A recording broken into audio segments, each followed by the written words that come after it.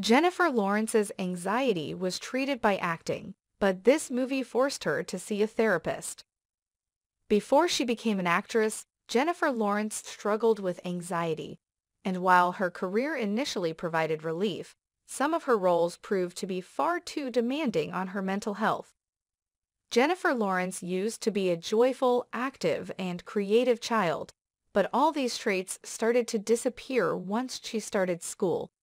Due to her lack of school friends, social anxiety, insecurity, and severe hyperactivity, in response to the pent-up energy inside of her that she was unable to release, the young girl suffered greatly. Young after experimenting to see what she could do to make herself feel better, Jennifer Lawrence found that acting, performing on stage, and receiving praise and recognition for her work were the things that made her feel better.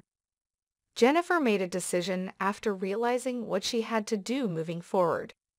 It was more difficult to persuade her parents that this was what she needed, but the future actress was successful. Jennifer Lawrence made a successful acting debut at the age of 16. I pleaded with my parents one day to take me to a casting. We traveled to New York, where I first began acting. My mother only noticed the change in me while I was performing. She observed my worries fading away. Jennifer Lawrence told Madame Figaro she found her daughter, the one who had this light and joy before school. Lawrence did, however, take on a role in The Poker House in 2008 as her first motion picture, and it had a negative impact on her mental health. Jennifer acknowledged that the darkness she experienced while playing a character who underwent a number of traumatic experiences stayed with her long after the movie was over. The Poker House was my first movie, and I was 16 at the time. Thankfully, I now understand how to exit the character when I leave work. It actually stops when the director calls cut.